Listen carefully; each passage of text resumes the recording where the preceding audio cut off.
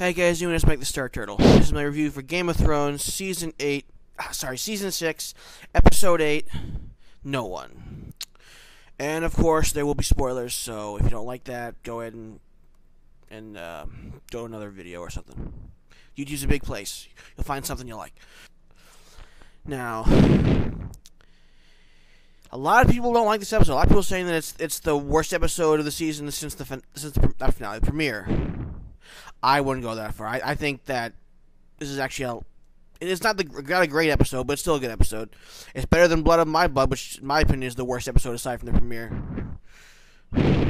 where not much happened at all.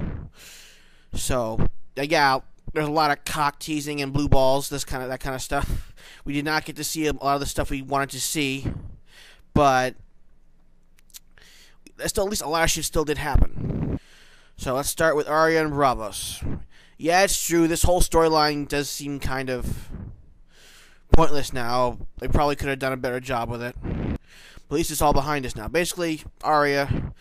Oh, yeah, I forgot to mention in the last episode, she got stabbed because she was stupid. I guess she wasn't expecting the faceless men to actually come after her. I thought they expected to just let her go, I guess. But I feel like it would have been better if that old woman who was the waif was just being disguised as was actually a real old woman. The waif was actually using a distraction. And so Arya was suspicious, thinking it might have been a trap. Then all of a sudden the waif comes from behind while she's distracted by the old woman, or something like that. That would have made a little more sense, and at least it wouldn't made Arya look as stupid as she looked, because she looked pretty damn stupid. I don't know for sure if she lost her coin. All that coin she was gonna pay that sailor to take her back to Westeros. But she ends up back with the theater troupe because there's nowhere else to go, particularly with Lady Crane. And get to know a little bit more about Lady Crane, not that it matters because she's about to die. And of course, after about a day or two of recovering, the waif comes back and murders Lady Crane, and Arya realizes what's happened. And instead of waiting for Arya to be... I guess the waif wanted her to be awake so that she could actually see it coming. She didn't want to just murder her in her sleep. That would be too easy, because otherwise she could just murder her in her sleep pretty quick. But Arya is still in no condition for a fair fight, so she ends up running. And we got a nice little chase. And I wish it was a little bit cooler. It wasn't as much parkour as we expected it there to be. And pretty much the waif, with a couple of sections, pretty much just wasn't really very ninja-like. She just like a lot of people comparing her comparing her to the Terminator, even the music to some extent. I don't know about that, but it's true. She's more like a brute force running through those people chasing after Arya than just trying to outflank her. And Arya just leads her back to her place where she had Needle, and the door was closed. It's dark, and she uses Needle to cut the candle, and the lights out, and we don't even get to see what happens next, other than the fact that Arya just barely managed to kill the waif. Considering even blind, she was still even in the pitch black, she was still in pretty bad shape. And we never found out. I guess the waif wasn't trained to fight blind like she was. I really wish we would have got at least a few sound effects and flashes of what happened, but I guess they wanted to tease us to see what would. We kind of already knew what really happened, and so Jaqen H'ghar or no one, wherever the fuck he is, I don't even care who he is. I'm just gonna call him the faceless man leader. Just follows the trail of blood, and there's the waif's face, and Arya's like, "You sent him to kill me." Like, yes, and now a girl is no one, and Arya's like, "Yeah, fuck that. I'm Arya Stark. A girl is Arya Stark, and this girl is going home." And the faceless leaders can't help but smile a little bit. I guess because he's, I don't know. But basically, the waif is dead, and so is Lady Crane. So the balance, the debt is paid. So there's nothing that obligates them to try and kill Arya. So they're letting her go. Yeah, the storyline could have. This is how we always kind of knew this was going to end like this. So I feel like they could have probably done a little bit more to make it more interesting throughout the course, other than just all the long, drawn out training montages that we already seen before in Daredevil and things like it. Not entirely sure if we'll see Arya again this season. We'll probably see her maybe a little bit like in episode 10. But for now, her storyline's wrapped up. In the Riverlands, the Siege of Riverrun. Brienne and Pod, they find the Lannister camp. Pod's like, looks like a siege, and Brienne's like, yeah, no shit. And she immediately goes to go see Jaime, because Brienne's probably the only real friend that Jaime has. It's like, because Bronn sure as hell ain't his friend. He's more a friend to Tyrion than he is to Jaime. And Cersei's his infatuation, that's no good for him, but he even knows that, but doesn't care. So she's really the only friend he has, even if she still kind of has a thing for him, which I never liked. That kind of made her character a bit weaker, but she should just go back to Tormund. Now that would be good. They would be perfect for each other. But anyway, we had a brief reunion between Bronn and Pod, and it's probably the friendliest face Bronn's seen in quite a while. Briefly trying to teach Pod how to fight dirty, and commenting about how Jaime and Brienne maybe secretly desire to fuck each other, and that he'd fuck Brienne too. Just Bronn being Bronn. And a reminder that apparently Podrick is a ladies' man. I almost forgot about that. That he was apparently so good in the sack that prostitutes refused to accept money from him. They give him the money back because he was apparently so good in bed. Okay, seriously. I think he might be Azor Ahai, because I don't buy that there isn't some kind of magical explanation for how he's that to please all those fucking prostitutes. Please them so much that they didn't accept the money. Remember that in season 3? I almost forgot about that. That happened in season 3. Yeah. And then Tyrion and Bronn were like, damn, man, how'd you do it? I don't remember what episode that was, but that was back in season 3. But yeah, there's got to be some kind of magical explanation. He's Azor Ahai or something. Anyway, but yeah, got to see the reunion between Brienne and Jaime. And Jaime's happy to see her. Really, like I said, she's the only real friend he has, even if she doesn't feel quite the same way about her as she does to him. And just like Brienne convinces her to let her go in and try to convince the Blackfish to surrender, and like on the condition that him and his army will be allowed to leave, and warns him that she'll be obliged to fight him if she fails to convince the Blackfish. And yeah, so she goes in with Pod. She tries to convince remember Catelyn's great Uncle Blackfish. Remember, I keep forgetting that House Tarth is, I believe, also a family of the Riverlands. So her father and the Blackfish knew each other, but Blackfish is just too damn stubborn. Uncle Blackfish wants to just die fighting because he's got nothing left to lose. And honestly, he probably should have been better if him and his army just went over to the north, because they need all they can get. Not that it wouldn't matter. They probably would, by the time they got there, the battle of the next episode would probably already been over, but. But we never get a full on attack. Instead, Uncle Brutus shows up. Edmure, whatever his name is, Catelyn's little brother, and Jaime talks to him when it becomes clear that Brienne failed. He basically convinces him he's technically still the true Lord of Riverrun, or at least not anymore the Fraser Lord or Command Riverrun, but he's Lord of the House Tully. And Jaime is probably the most brutally honest we've seen him in a long time. Just saying, yeah, at first he's trying to all that trying to bullshit him, saying, yeah, are you comfortable? You okay? We want to end this thing without bloodshed. But Uncle Brutus isn't the sharpest tool in the shed, but he's still sharp enough to realize that, yeah, you're trying to bullshit me. And then finally, just Jaime comes clean, yeah, all I care about is Cersei. If I have to kill every Tully that ever lived, I will do that. If that's the only way I can get back to Cersei, I'll even throw your baby boy, who I don't even know if he even remember his wife was a Frey. I don't even know if he still cares about him at all. Cause I was right before the Red Wedding that they even got married, but yeah, he would throw his infant son in a catapult if it meant getting back to Cersei. So Edmure orders the Tully bannermen in Riverrun to open the drawbridge, despite what Blackfish says. It's a trap, and he does it anyway because Uncle Brutus is the real true Lord, and it's kind of a trap, but true to his word, Jaime refuses to have anyone killed. So Edmure just orders all the Tully bannermen to lay down their arms, and the Lannister army comes in like the Imperial Stormtrooper Corps. And they got the Lannister song playing. And then they even force all the Tully bannermen who have disarmed to walk over the Tully flag. But at least they let them all live, so they could have done way worse. And Uncle Blackfish takes Brienne and Pod to the boat so they can go escape, and he refuses to go with them. He should, but he doesn't anyway. He's just too fucking stubborn. He's more stubborn than Brienne, and Jamie says, and he's right. But he hasn't had a proper sword fight in years, but he'll make a fool of himself. He doesn't care.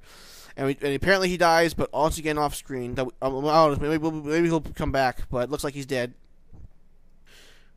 So, and of course, Brienne and Jamie just wave goodbye. Just Jamie just can't bring himself to do anything because even though that she's serving Sansa and Sansa's an enemy of the crown and an enemy of Cersei, he still can't bring himself to. He easily just lets him go. So, yeah, I would have liked to have seen a battle, but then again, I don't think they would have had much money for it, considering how epic the next episode looks. And I don't know what's gonna happen. I hope, who knows? Maybe Uncle Brutus will take the Tully Bannermen and just go and help the Starks anyway, even though they've got no weapons. But I don't know. I doubt it. King's Landing. When the High Sparrow sends his men to go take Cersei out of the Red Keep to go see him personally, so he's like, you know what, I'm sick and tired of doing what you say. I might be able to actually do anything to stop you from poisoning my son and taking over the city, but you ain't taking me out of the fucking Red Keep. And when one of the sparrows tries to take care of the mountain, just looks like it could just choke him out, but then he throws him on the ground and rips his fucking head and spine out, Mortal Kombat style. Still died better than Oberyn, but yeah, and the rest of the sparrows are like, you know what, yeah, it's not worth it. So I'd like to see more of a bloodbath, but then again, we might still get that in episode 10. And then there's a royal announcement in the throne room that Cersei almost didn't know about. Kevin, some people were saying that Kevin and probably Pycelle are actually manipulating Tommen even more than the High Sparrow is. And that's definitely a possibility, considering how close those two have been to him compared to everyone else, even Cersei. But yeah, Tommen has declared that trials by combat are from now on forbidden.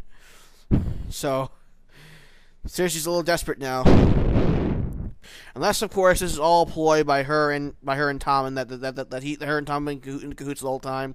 Which I don't know. I don't think Tommen has enough resolve to actually stick with her the whole time if that was the case. But he might surprise me. I highly doubt he'll be alive by the end of this season. But if he does die, I'd really like to see him at least go out with some spine. That probably won't happen, but I hope so. And we do get one little thing about apparently this nasty old rumor, whatever it is, and the rumor is true according to Qyburn. And of course we got Meereen. We probably see Varys, but probably the last time the season is maybe a little bit of episode 10, but yeah, him and Tyrion won't be any scenes together anytime soon. I mean, he's like, we gotta see another really, really hot Red Priestess. And Varys is telling Tyrion, like, yeah, you made a pact with fanatics. And yeah, razor blades may work, but they can also still very easily stab you or cut you. And Tyrion's like, yeah, well, maybe, but for now, at least it worked. And Varys is off on an expedition, and he's like, yeah, I'm on a secret mission, so I don't want to, it's best not to be seen leaving with the most famous dwarf in the city. He's like, and then Tyrion's like, Varys, the most famous dwarf in the world. Like, which, again, that means everyone's probably going to hurt him. Of course, everyone probably already saw both of them anyway. I don't know, it's weird. Of course, Varys passed by a couple of beggars, didn't even give him the time of day. I mean, maybe they were probably just conning him, but, I mean, I hope they were, because otherwise, I don't know, I just don't like seeing them. Even Tyrion didn't give him any extra coins. Felt a little bad, actually, but yes. So then we see the dwarf, the eunuch, the other eunuch, Grey Worm, and the former slave turned translator. Although, you know what I mean. They're really, really hot. Just not Missandei, because she's really hot. She's always, but still wearing her sexy outfit, which I'm happy for. But yeah, just all of them, then Tyrion finally getting him to try alcohol, and just trying to tell jokes, and it's awkward. I mean, like, okay, yeah, none of them were funny. I laughed at first when Tyrion told the first joke, and the look on both their faces after he told it was a little priceless. I laughed a little bit at that one, but then just kind of went on. I mean, I like seeing Missandei smiling and laughing, even if it's stupid, because she's really hot. But other than that, I think the scene was awkward, went on a little too long. But then the bells come, and the bells start, whatever they're called, chiming. And at first I thought it was the Ironborn, but no, it's a bunch of Harpy ships, ready just to lay siege to Marine. And next time when we cut back to it, the city's on fire. A lot of people must be dying, and Grey Worm and Missandei are pissed at Tyrion that they're blaming him for it. I mean, I'm not entirely sure what else could have been done. He did the best he could. If nothing else, he bought time, and it turned out to pay off because before the night's over, in comes Dany and Drogon, and I really would have liked to have seen Drogon burn all the ships. But I guess they already spent enough money on that. They're making that city and pyramid look on fire. It really looks like we were gonna get a nice big badass action scene, kind of like Hardhome or the Mountain Viper fight. But nope. It's like I said, cock teasing. But Dany certainly looks pissed. And finally, we have the Hound. After what happened last episode, I was really hoping to see more bloodbath again, and we did get one little cool scene of male bonding, including involuntarily violating of other men's asses. But then the Hound comes in, not even using a sword, just using an axe, just killing all of them. But chasing after there's a couple others he's still chasing after. I forget which the guy with the mustard cloak, whatever it is. And it's like telling the last guy who's still dying. It's like, where's that guy? He's like, fuck you. What was your last words? Fuck you. He's like, cunt. You suck at dying, And then just punches the axe into his head. Like, that was pretty awesome. Sandor Clegane never lacks for awesome one-liners. And then he meets up with Beric Dondarrion and Thoros Samir from the Brotherhood Without Banners. Haven't seen them in quite a while. Apparently, those Brotherhood members who sacked that town and killed Rey were apparently just acting on their own and disgraced the Brotherhood's name. So Dondarrion and Samir are both hanging in the remembrance of him, and they let Hound have two of them, and he just wants to hack up. Like, no, you gotta hang him.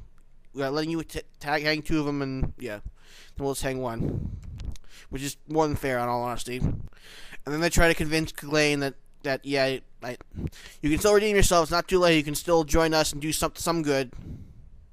And it looks like, he's kind of hesitant at first. It looks like he's still taking Rey's words to heart. He may actually end up joining him. Plus, he still gets to kill a bunch of people. And seeing the Hound kill a bunch of people is never a bad thing. Still hope we get Lady Stoneheart. We probably won't at this point. But who knows, they might still surprise us. So all in all, this was a good, if not great, episode. Better than a lot of people were saying. But still, we'll definitely... people have some valid complaints. Really would have liked to have seen the Blackfish live to fight another day. But he didn't. Yeah, he ran once at the Red Wedding. He didn't want to run again. Plus, the actor has commitments to other shows, so he couldn't afford to stay too long. Which the other two is probably the main reason why they only used him for 2 episodes before they killed him off. They probably would have used him more if it wasn't for that. Yet another episode without Jon and Sansa and Ramsay in the north. Especially Ramsay hasn't been seen in a while. So I hope this next episode is worth it. But yeah, we're gonna get Snowbowl 2016 finally. So I really would, like I said, I really would like to have seen some more Jon and Ramsay scenes leading up to it in this episode, especially considering how short most of the episodes have been. I got a hunch that Sansa, Davos, Wun, maybe Tormund, and maybe Ramsay are going to be all dead by next episode. And Jon dies, even though he says in the previews, don't bring me back. I think he thinks even if he does die, she'll bring him back again. Because he's her last hope at this point. And I'm not entirely sure if Ramsay will die, or Tormund. A lot of people are saying Tormund's going to die, which is precisely why I don't think he's going to die. Because so many people seem to be expecting that, like all over that's what the rumors who say he's going to die, but. And Ramsay, I don't know, like, after everything that's happened, like, we expected this to play out a certain way. And, like, the whole Northern storyline this season has been pretty cliche, which leads me to believe that things might not play out the way we expect next episode. And, yeah, I think Wun-Wun's going to die simply because all the CGI they're going to need, because I'm pretty sure at the very end of the episode 10, the White Walkers are going to breach the wall, and plus the dragons are on the way, and with all that CGI they're going to need for the dragons and the White Walkers, they're not going to be able to afford Wun-Wun, so I have a thing they're going to kill him off next episode too, just because just like they killed off all the wolves. Speaking of which, where the fuck is Ghost? Anyway, alright, I will see you guys in a couple days for Snowbowl 2016.